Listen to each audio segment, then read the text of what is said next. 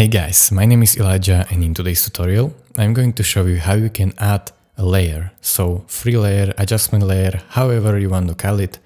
Basically a layer that you can place on top of your clip and then place your effects and color grading on it. So it's very simple guys. First thing you need to do, you will probably be in this media tab.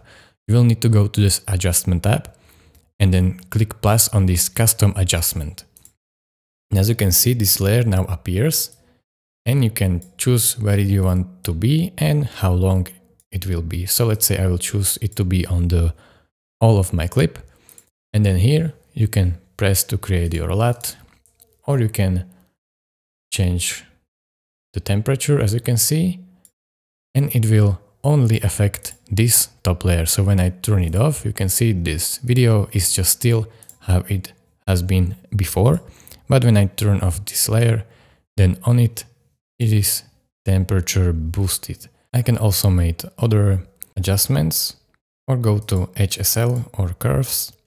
And basically this is how you add adjustment layer in CapCut. So it's very simple guys. Thank you for watching. If this was helpful to you, consider subscribing and liking this video.